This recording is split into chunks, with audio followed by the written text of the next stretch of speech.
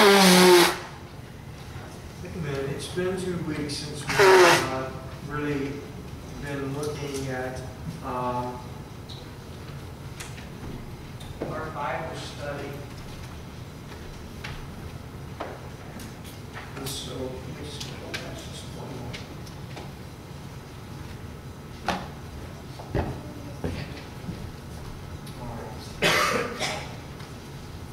I'm not looking at anything on my phone.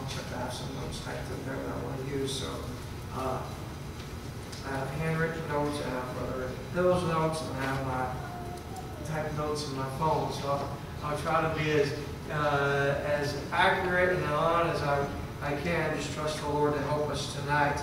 The last statement that and I don't even know where it is on your page because my page is laid out different.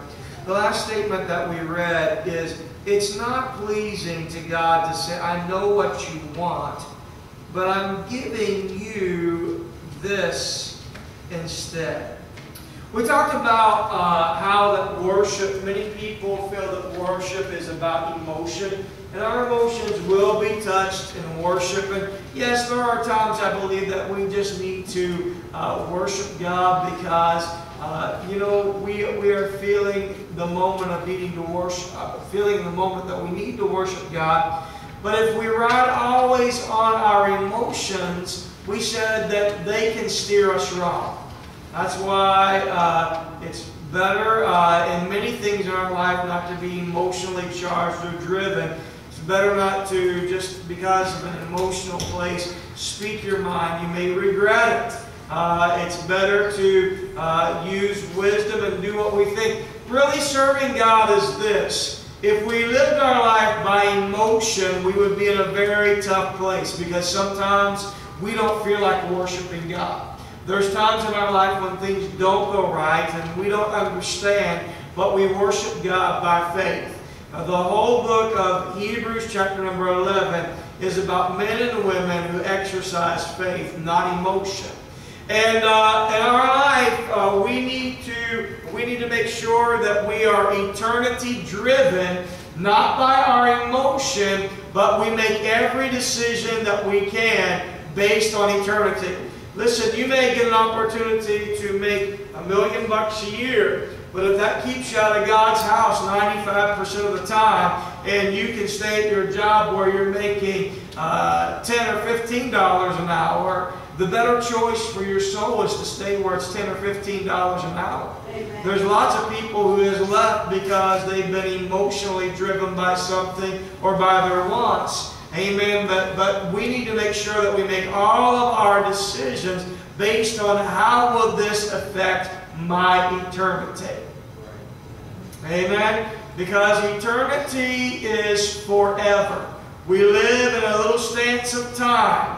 We live between a dice between two dates. Amen. The dice is little in reality. But what happens after those dates? Eternity has always been even before you were. It's hard to wrap our mind around that. You weren't some soul floating around in eternity. God just chose this is the body He's going to put you in.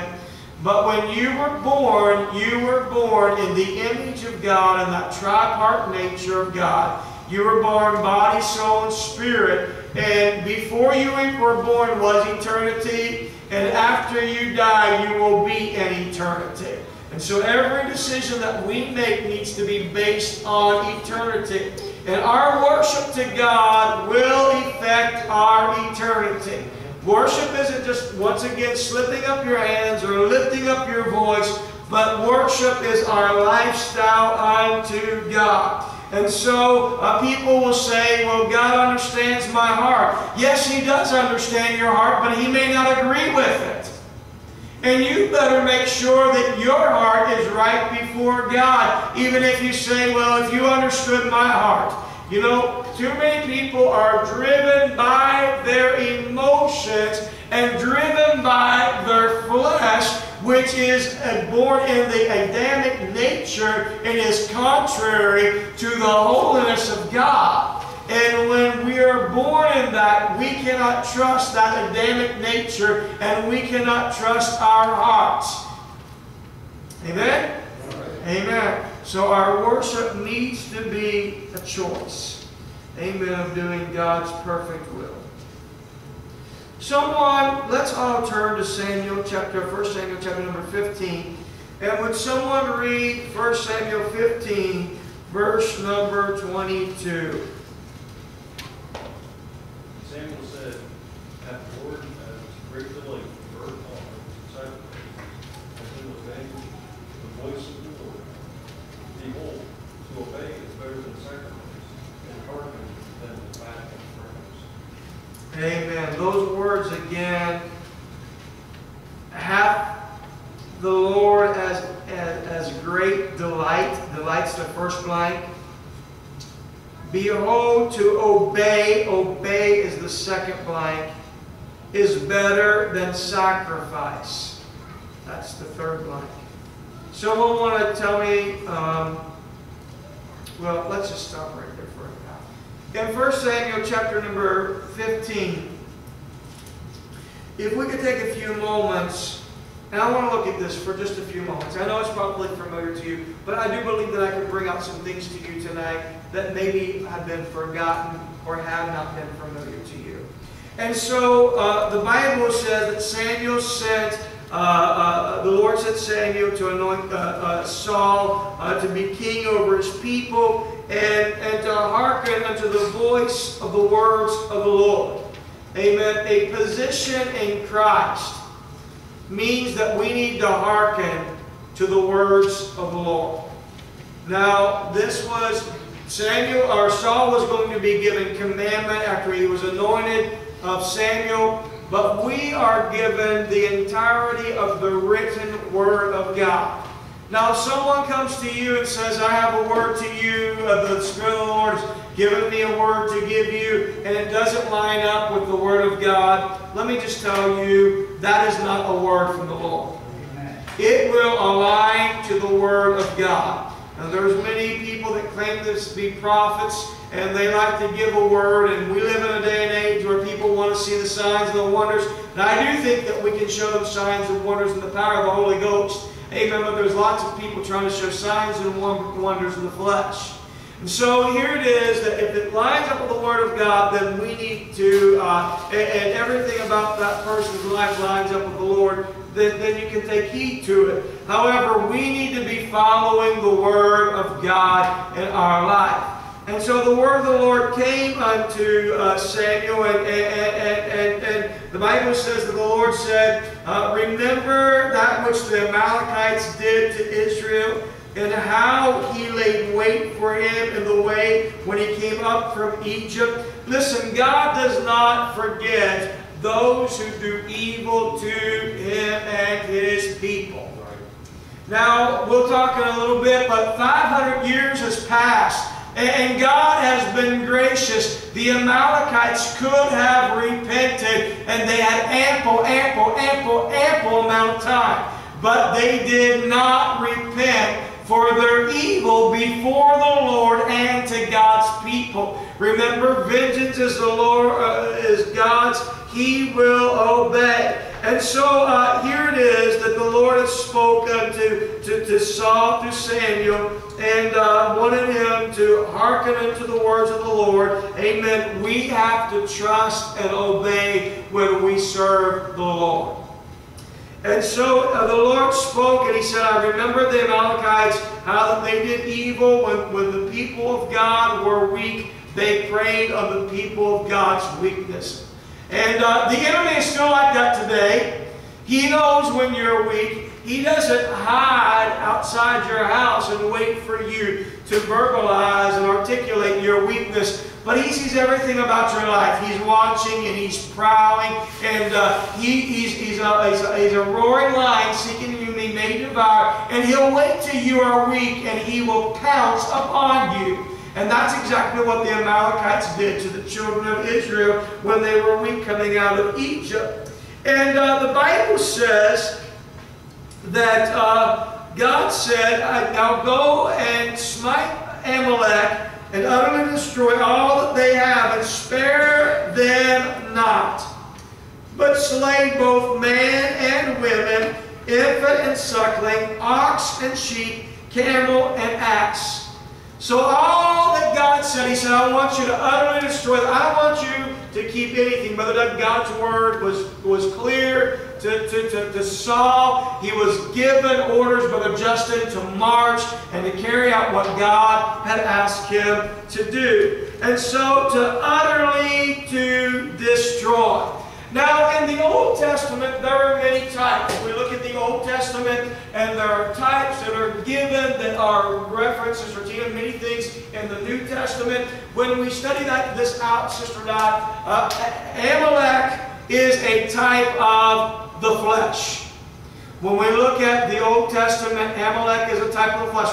We are talking about worship. I've not stopped talking about worship, but this is very needful. Our bodies are to be presented as a living sacrifice. We're talking about the Old Testament, Amalek being a type of the flesh, being a type of what I've already referenced as being the Adamic nature, the type of the flesh or the sinful nature. It's characterized in man trying to do what he wants to do to save himself. Remember when Adam and Eve left the garden, or when they had sinned and the glory of God was departed from robing them, them and their nature clothed themselves with fig leaves. God said, that's not good enough.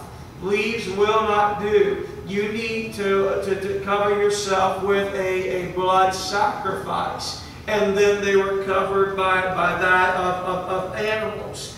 Listen, whether we think it's to save ourselves by good works, or by monetary things, money, or whether we think it's by simply creating some type of religious facade that will make us righteous, it will not do the work. Amen. That is the part of the flesh that is not pleasing to God. God wants us to crucify the flesh. And so it's always been part of the man's struggle. Paul said, for if you live to the flesh, after the flesh ye will die. And so the struggle is already way back here in the beginning, the struggle of the flesh. And so God said to Saul, he said, I want you to go and I want you to destroy. I want you to destroy everything. It is a type of the flesh. Destroy it all. Let me tell you, I know that what I'm preaching tonight is not popular,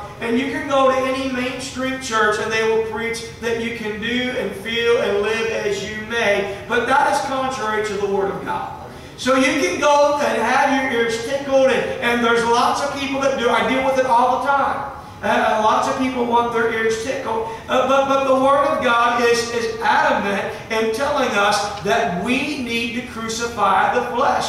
We need to destroy it. There's nothing good in me and there's nothing good in you. The only good in us is Jesus Christ and Him crucified and the Spirit of God that dwells in us. Once again, we are earthen vessels. If the treasure that is in us, if there's anything that is a treasure, it is the Spirit of God that fills this earthen vessel. We are empty, we are void, we are destitute without the Spirit of God, without Jesus Christ. Lots of men and women will have lots of propagandas to feed you and tell you and lead you to tell you that there's an easier and a better way. It doesn't line up with the Word of God. And so the Bible says that Saul gathered all the people together and he numbered them, and we're not going to talk about all those numbered. And the Bible says in verse number 7, and Saul smote the Amalekites, and jumping down to verse number 8, but the Bible says that he did not take all of them. Once again, God had been merciful with the Amalekites. They had years, they had centuries to repent and make it right, but they did not. Let me tell you, the grace of God is great, but if you do not allow the grace of God to work in your life, amen, we will face the wrath of God. Amen. Just because someone lives any way that they want to live, and it seems like they're getting by with it, hold on. Don't underestimate the grace of God, and don't think that God is not being a just God. God's justice will be, and none of us know when the expiration of the grace of God will be. But God will pour out His wrath for those who live contrary to Him and work against Him and His people. Amen. Bottom line. And so here it is. They had been feeble, Deuteronomy 25, and God commanded their extinction. And so here it is, 500 years He gives them respite to repent, but they do not repent. And so the Bible says that they destroy, however, they take Agag, the king of the Amalekites, alive, and they utterly destroy all the people with the edge of the sword. Now, here it is that what Saul was saying, he was saying, wait a second, I will destroy everything, but I'm going to keep the best. Agag, he's the best. He's the king. We're going to keep him. That is like us as believers. We can say, God, I'm going to give you worship, but there's certain areas of my life it's pretty good. So I'm going to hold on to it and I'm going to keep that. God says He wants it all surrendered to Him. What you consider the best, amen, God still says is the flesh and does not merit, amen, that we need to have Christ crucified entirely in our life, amen, and then when we follow out His plan, amen, and giving Him our all, not withholding anything, that's when we come to real worship. That's when there's real sacrifice. Now I know that's not a popular message, and I know it's not a message that's pleasing to the flesh, but the problem of it is that anything in our life that takes our objection off of Jesus Christ and Him crucified and Him as Lord God Almighty, even though we think it's best, God says it is sin and it is flesh and you need to destroy it. Listen, we can go through our house and we can pull certain things out that we know that is contrary to the Word. We can rid our home of them. But there may be other things where we think, well, that's not so bad. Or in our life, that's not so bad. God's not looking for us to judge. God is looking for us to sacrifice and rid our life of anything that takes place of Him.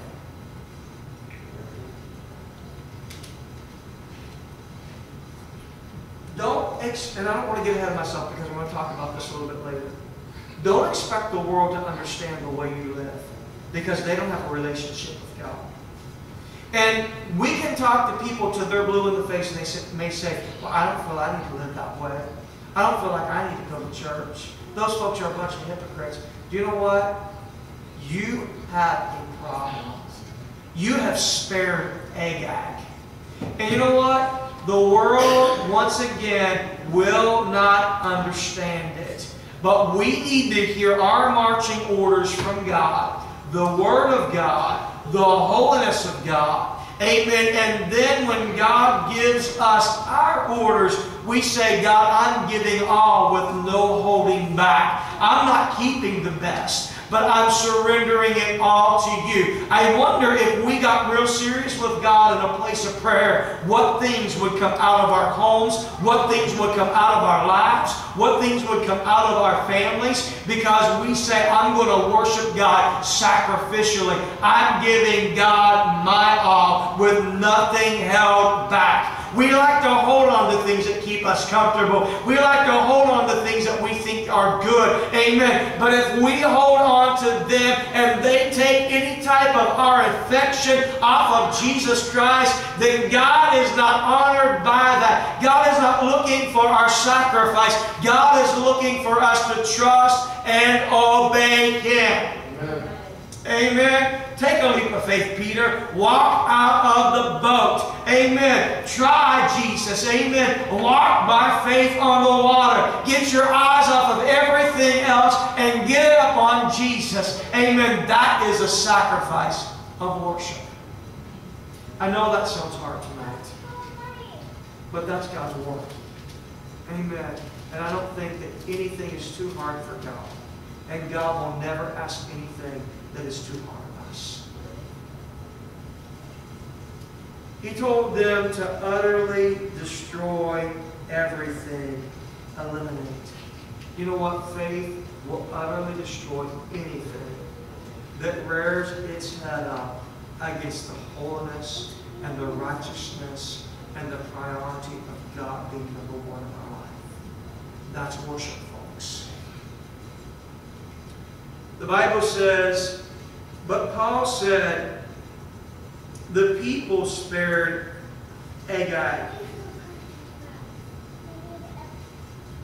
and of the fatling, and of the lambs, and of all that was good, and would not utterly destroy them, but everything that was vile and refused, that they destroyed. Right here it is. Amen. They destroyed what seemed vile. I just spoke with someone recently, and they know the truth, but they have friendships that tamper in other religions. And they say, well, but they don't believe this, and they don't believe it. Bottom line, they don't believe Jesus Christ and Jesus Christ crucified and the blood of Jesus Christ for salvation. There is no other way to heaven. You better be careful who you're talking to and who you're compromising with. Whether it's for friendship or whether it's because of a relationship that you want to have, you better be careful. Amen. Because you can say, well, it looks good. It may look good, but it is not good. Just because it doesn't look vile and refuse to your eye doesn't mean that it doesn't need to be destroyed. God says, destroy it. And so there are lots of things that look religious, and there's lots of works that look good. We will not make it to heaven by our works. Amen. They will not save us. Our salvation will cause us to work, but we will never work for our salvation. And so the Bible says that the word of the Lord came unto Samuel, and the Bible says that he could not sleep because he was so upset. He was grieved, and he cried all night unto the Lord. Let me ask you something. When was the last time that your soul was grieved because folks didn't love God and serve God to the fullest? It should grieve us, amen, when folks do not make an entire commitment to God and to God's Word. We have become such a generation that we are comfortable, we are tolerant, that we just accept as is. We need to be grieved for what grieves the heart of God. Amen.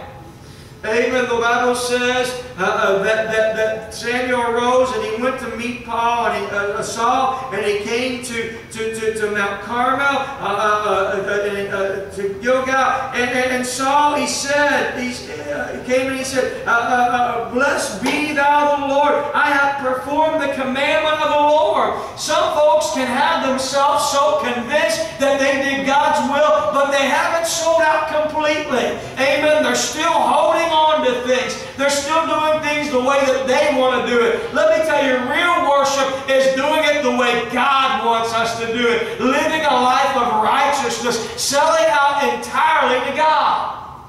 And he says, I've done it. And all of a sudden, Samuel says to what means the bleating of sheep in my ear and the lowing of oxen? Now all of a sudden, you read in verse number 9, the Bible says Saul and the people spared Agag, and all of a sudden Saul says they had brought from the Amalekites, for the people spared the best sheep and the oxen. And it doesn't say anything about right now Agag, but the story has changed, and no longer is it Saul and the people, but Saul blames it off on the people. It's easy to blame everybody else for our lack of commitment. But you know what? God puts us in charge of doing the job of selling out. And we someday will not stand and point at other people, but they did. They said they do.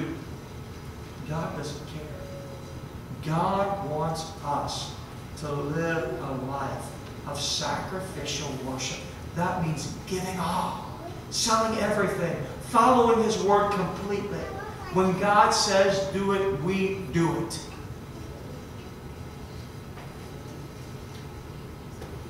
And Samuel said unto Saul, Stay, and I will tell you what the Lord has said to me this night. And he said unto him, Say on. And Samuel said, When you were little in your own sight, you were made the head of the tribes of Israel, and the Lord anointed you king over Israel. And the Lord sent you on a journey. He told you to destroy the sinners, the Amalekites, fight until they be consumed, the Word of God says. And you did not obey the voice of the Lord, but you did fly up on the spoil, and you did evil in the sight of the Lord. And Saul said unto Samuel, Yes, I have obeyed the voice of the Lord, and have gone on the way which the Lord has sent me, and brought Agag, the king of the Amalekites, and utterly destroyed the Amalekites. And the people took spoil, took of the spoil sheep and oxen and cheap things, which should have utterly been destroyed to sacrifice unto the Lord your God in Gilgal. And Samuel, he said unto him, The Lord has great delight in burnt offerings and sacrifices. But your obedience is better than sacrifices, and to hearken than the fat of rams. Do you know some people live their life this way? They say, you know what, I'm going to do what I want to do, and then I'll ask God to forgive me. God doesn't want you to do your own deal and then ask Him for His forgiveness. Yes, if we confess our sins, 1 John 1:9 says He's faithful and just to forgive us our sins, but God desires for us to live above sin. Some people think, well, I'll marry in haste and repent in leisure. Some people think, well, I'll only do it for a moment because I want to. It feels good. And then I'll ask God to forgive me. I'll make it right before I die. I'll make it right before the next church service. God doesn't want you to plan out asking for forgiveness. God wants us to live holy. And that is worship to God as we live holy. You may say, well, I'll let this word fly out of my mouth when I'm mad, and then I'll ask God to forgive me. No, God doesn't want that word flying out of your mouth. Well, I'm going to do this because it feels like I need to retaliate to that person who did me wrong, and then I'll ask God to forgive me. God doesn't want you to retaliate. God wants you to live holy. We think that we can live our life the way that we want and then ask God to forgive us. That's exactly what Saul did. He said, I'll do it my way and then I'll sacrifice. God didn't want a sacrifice. God wanted His obedience. What are the things in our life that God really wants us to be obedient over? You may say, I'll make it right someday. Someday I'll live better. God doesn't want there to be a someday. God wants it to be today.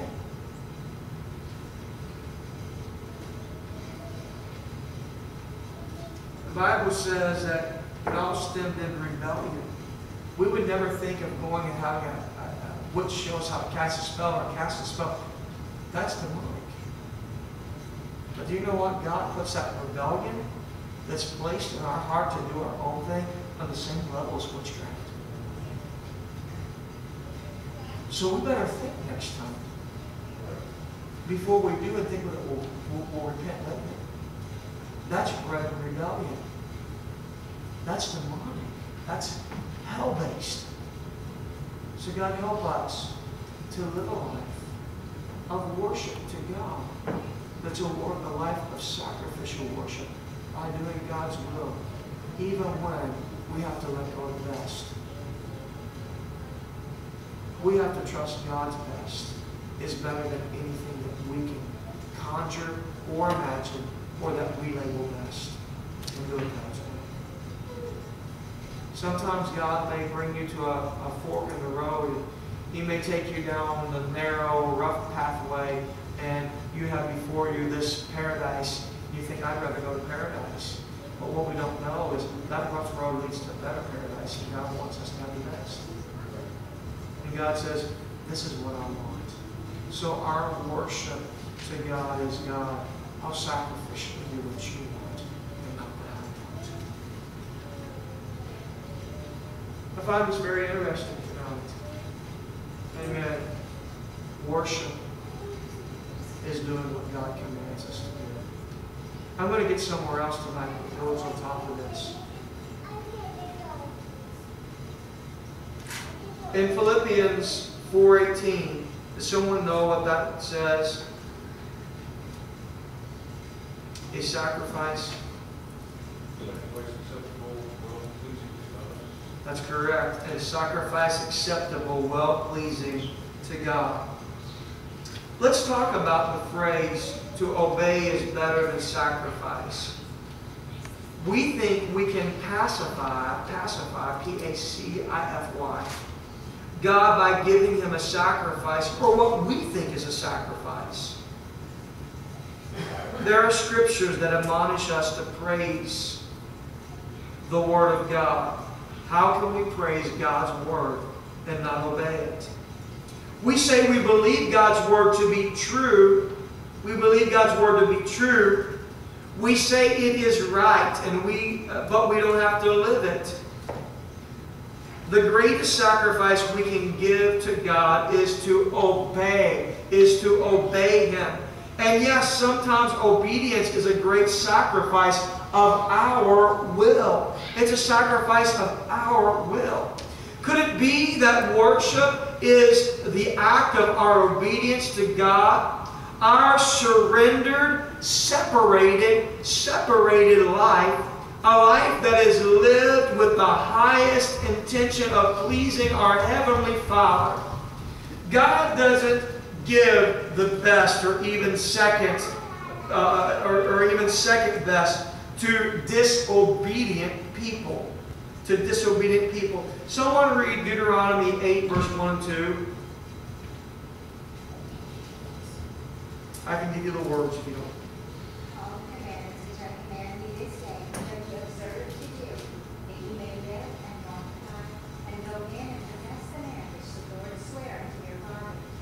And thou shalt remember all the way which the Lord thy God led thee these 40 years in the wilderness, to humble thee and to prove thee, to know what was in thine heart, whether thou wouldest keep his commandments or not. All right, so the words are to do, that ye may live. Do, live. The next word is to humble thee, to prove thee, to know what was in thine heart, whether thou wouldest keep His commandments or no. So our hearts, once again, we can't trust them. Amen. Our hearts need to be, I preached at youth camp about eternity and our treasure, that where our treasure, the Word of God says treasure first. Where your treasure is, there your heart will be also. You may say, Brother Saville, sometimes my heart is not heavenly minded. But if your treasure is there, and you put your treasure first before your heart, then your heart will get there as well. And so, God's plan and purpose is to make us holy people and to bless us in all we do. But He wants us to obey Him in everything to obtain those blessings. I'm going to stop right there and I'm going to say a few things. Now, the first thing that I'm going to say, I'm going to repeat either this Sunday morning or next Sunday morning. So I just want you to know this, that I'm aware that I'm going to repeat this, but some things that are said Tuesday night needs to be said on Sunday morning when there's a bigger platform, and we can also educate some folks. But we talk about Pentecost. I still believe in Pentecost. I still believe that we need to live a Pentecostal experience. When Pentecost was birthed, it was cradled in the Wesleyan movement. You may say the Wesleyan movement. What is that? John Wesley. Many of you know that. The Wesleyan movement was this, is that God wants us to live a sanctified life. Now, the Wesleyan movement may also be synonymous with the word holiness. Holiness, Wesleyan, because John Wesley preached that you need to live a separated, distinct life according to the Word of God. It was holiness. Now, if you live just by a set of rules itself, it will not save you. I don't want to seem mean, but I'm going to be honest tonight. The Amish can dress in their attire and they can drive a buggy. That will never save their soul. They're wonderful people. My experience with everyone that I've ever met has been nothing but nice. In fact, I have some very good Amish friends. But I say that because a standard will not save you. Living a holiness life in itself, don't go manipulate my words. That in itself will not save you. You need to be saved by the blood of Jesus Christ. I believe that when we are saved, we will live a holiness life. Now, you just hold on, because I'm going to explain myself entirely. When there in Topeka, Kansas, the Wesleyan holiness movement was going on, and so they were challenged by a local pastor. I know his name, but it is not coming to my tongue right now. But they were challenged by a local pastor who was teaching to read the book of Acts. Agnes Osborne began to read the book of Acts and came to an understanding that we can live a sanctified life through the power of the Holy Ghost. But the Holy Ghost always has demonstration of speaking in an unknown tongue, and there is always something that accompanies that. There is excitement, there is movement, there is that of the wind, and then there is that of the fire. There is that of them thinking that they were drunk. There is that of them being filled with the Spirit of God, speaking in other tongues. There started the revival that spread from Topeka, Kansas to Azusa Street in Los Angeles, California, where it really broke out and the Holy Ghost began to move. They were Pentecostal, but they were also holiness, because they realized that if they were going to live a holy life pleasing to God, that it was going to take the moving of the Holy Ghost in their life. Now, from that point on, holiness and Pentecost began to be spread across North America because of what happened there in Azusa Street. Yes, it started in Topeka, Kansas. It spread to Azusa Street. And from there, it spread across North America. And then it spread globally. Even as of today, Pentecost is still the fastest growing religion. However, I must say that we are far from the roots of what Pentecost was. Now, you're going to hear this word used a lot, and I refrain a bit from it because of the connotation that is with these folks. But in the 1960s, you had the charismatic movement. This was not a holiness movement. This was not stemmed in a sanctified life, but it was a life of the Spirit and being excited. And many churches today now will tell you that they are charismatic because charismatic movement has spread into all different types of denominations, even that of the Catholic Church. But what I want to say is this, is that I believe that our sacrifice of worship starts when we live a holiness life. What is a holiness life? Some people look and think, well, it is ethical, it is moral. You will see that people in their marriage live different. Their sexual morality, they live different. You won't see them being consumed by materialism. You won't find racism in that. That is not holiness. I believe that's a product of holiness.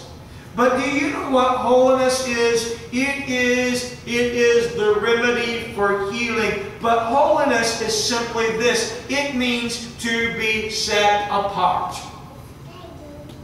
I'm concerned for the church.